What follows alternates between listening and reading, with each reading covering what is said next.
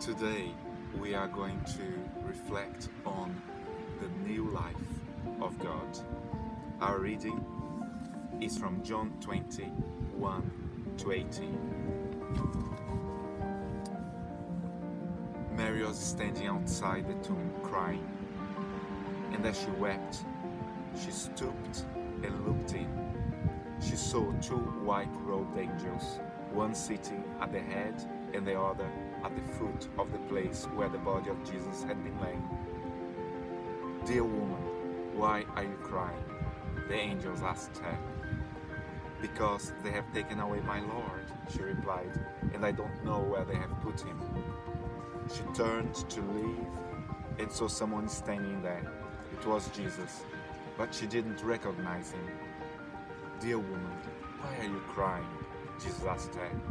"Who are you looking for?"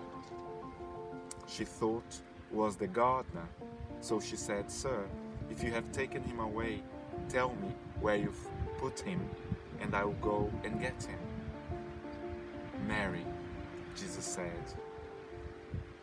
She turned to him and cried out, "Rabboni," which is teacher in Hebrew.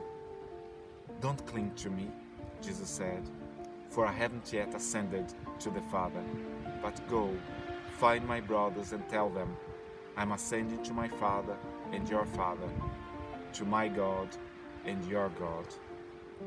Mary Magdalene found the disciples and told them, "I've seen the Lord." This passage brings us so much hope that after 2,000 years, Jesus had 120 followers when he went up to heaven, not as a dead man, but alive. Today we are over 2 billion followers.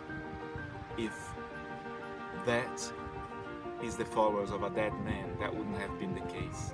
12 of his first apostles died for their faith. They died because they were saying that someone that the Romans had killed was actually alive, and he was their king. Who would die for a lie? And today we can have hope that there is new life for you, for me, that for those who trust in the Lord, they will have eternal life. And this is not the end. This is our hope at Easter. This is the Christian hope for us all. God bless you.